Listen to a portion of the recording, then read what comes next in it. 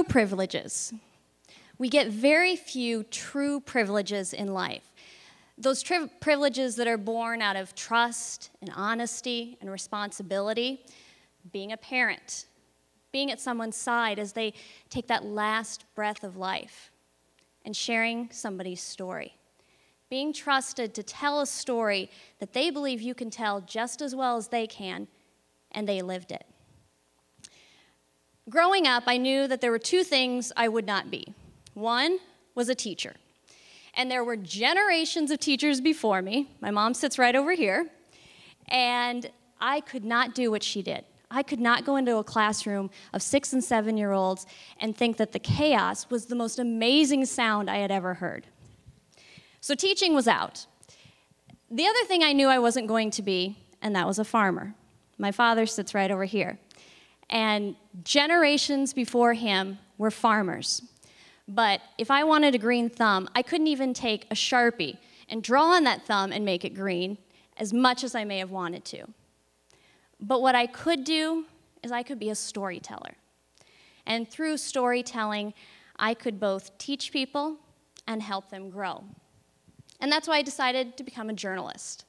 Started when I was 19, and I always said journalist because I used to think a journalist is somebody that truly experiences what happened, not just a reporter who regurgitates facts or tells you something. And as a journalist, I got to tell amazing stories. I got to tell the story of Amy Vickroy. Amy was an SDSU student who one night as she was on her way back to Brookings from Sioux Falls, she was with her boyfriend and got hit head-on by a drunk driver, a man who had more DUIs than you can count on 2 hands. And when doctors told Amy that we don't think you're going to be able to walk again, Amy, who was a dance major, said, well, I forgive him. We all make mistakes. I got to tell the story of a Canton mom who woke up in the middle of the night, her lungs filled with smoke, and all she could hear was that shrill sound of a fire alarm. And she realized that the only way to get to her 3-month-old daughter was to punch her hand through a glass window and climb in and pull that little girl out of her crib. My privilege was being able to share that little girl's story. Even though she never saw her first birthday, she touched a lot of lives, and that family trusted me with that story. I also got to sit in a lot of courtrooms, and I will always remember the 8-year-old who stood before a judge and told him how her stepfather, who was in the same room, had taken pictures of her and posted them on the internet. And she trusted us with the privilege of telling her story, sharing her courage and her bravery. But what I never realized through all of those stories, the hundreds and thousands that I told and I shared, was that there was one story that I couldn't even see, one story that I needed to tell. And to get to that story, I want all of us to think of our own. So take a second here, grab your wallet, grab your purse, and I want you to dig out your driver's license. Chris, I won't ask you what the weight says, don't worry. But I want you to dig that out. And I'll pull mine here too, but I will not tell you how tall I am. And I want you to take a look at that driver's license. Take a look at it and look at the picture, which usually are not very flattering, I know. And instead of seeing who you are now, I want you to see who you were. I want you to see who you were as a teenager, that first moment that you got your driver's license, and that feeling of freedom, being able to do whatever you wanted, go wherever you wanted, and remember that moment. Well, somehow, the state of Nebraska decided to give this girl, who was 4'9" at the time, a driver's license too. And at 4'9", usually the Taurus that I drove looked like it was on autopilot because you couldn't see me from the back. And I had learned that the only way to see really over the steering wheel was to sit on 2 books. You couldn't use a pillow because the pillow would smush down, so you had to use 2 books, and I had it all figured out. It was a calculus book and a chemistry book, and I could see. And somehow, state of Nebraska said, yeah, that girl passed, we'll let her drive. But when I look at her, and when I look at my driver's license, I don't think of the freedom that most teenagers do. of going to parties, hanging out with friends, shopping. But for me, it was being able to, maybe even just once, maybe more than once, be able to drive myself to and from work and to and from a home where I was a babysitter.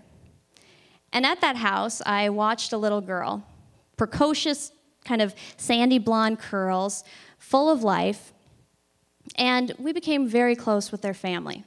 When you say family friend, they were more family than they were friend. So close that when she was in her last hours of life, dying from a brain tumor, we stood in her hospital room, held her hand, and hugged her. And that was a privilege. But what no one knew at the time was, at the same time, I was working for her father. A Main Street business, kind of that Norman Rockwell image of what we think of as small-town America, Main Street, picture-perfect store. But when I walked through that Norman Rockwell door, for me it was a Stephen King horror film, because he would take me into a back room with that kind of damp, musky smell, and he would take off my clothes, and he would touch me and molest me and rape me. A man that was a teacher, a revered business owner, a church leader, a father, someone who would say, "I love you, I love you."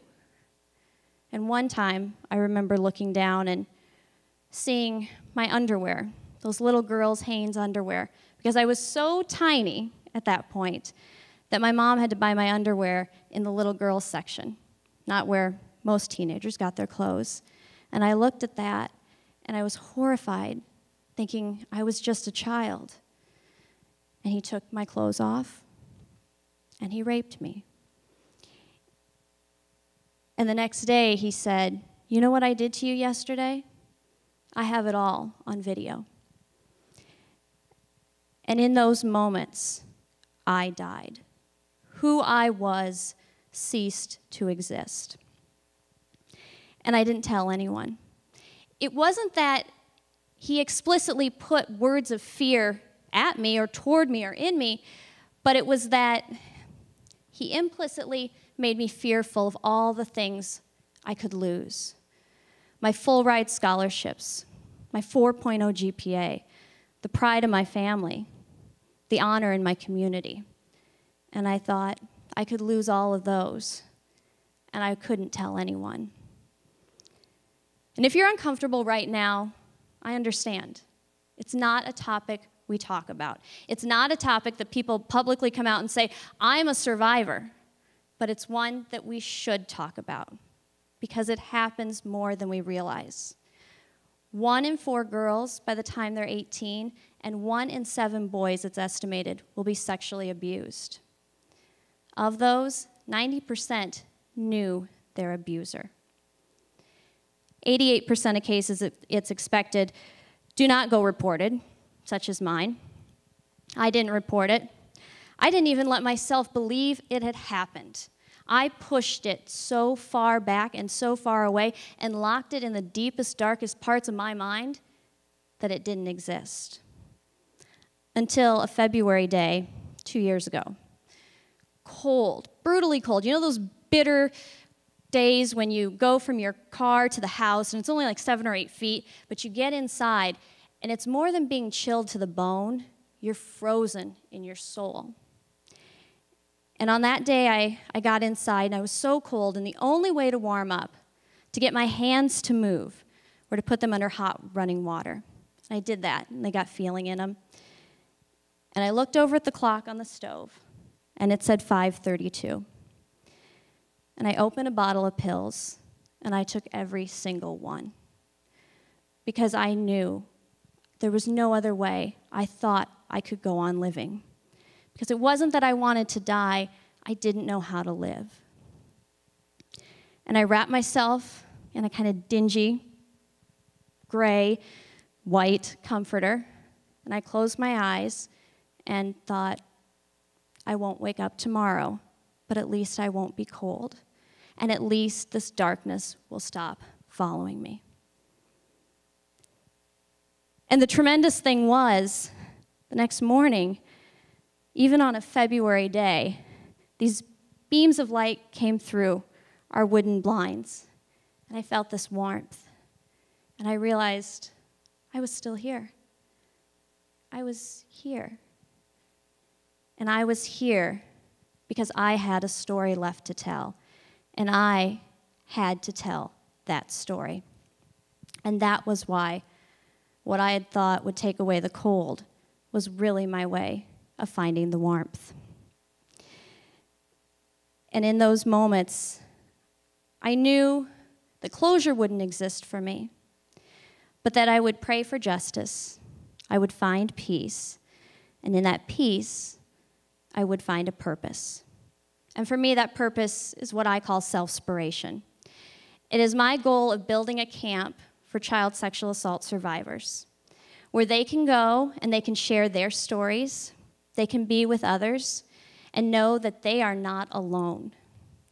And it's also a place for adult survivors to come and put purpose to what happened to them.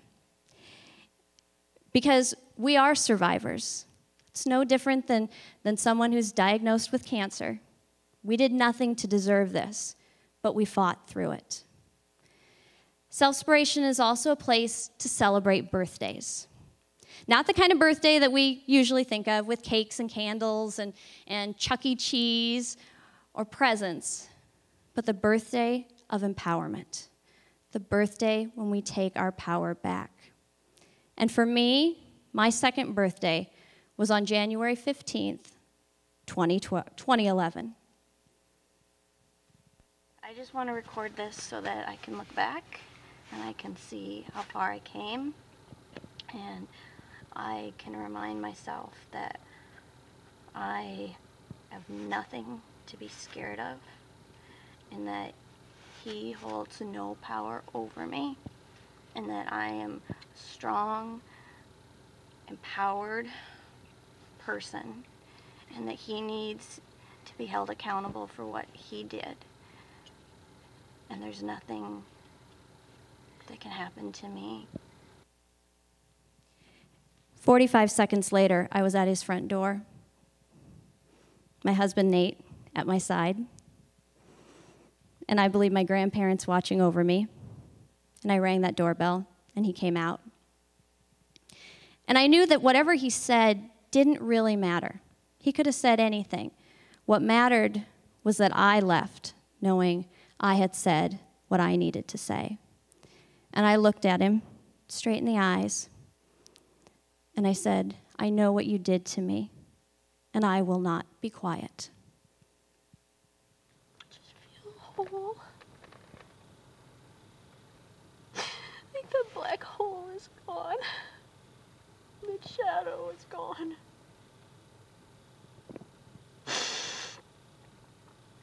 Like I'm not crying because I'm sad. I'm just so relieved. It's over.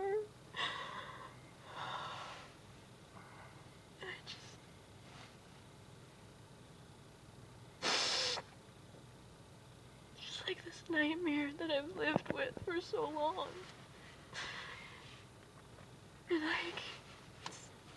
you wake up and the lights turn on.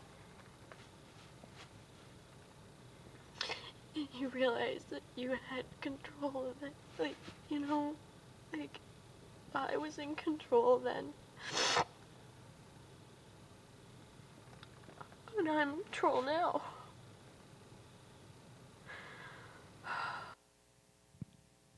This is my story. This isn't the end of my story. This is the beginning of my story. And now it is my utmost honor and privilege to ask you to share that story as well. Thank you.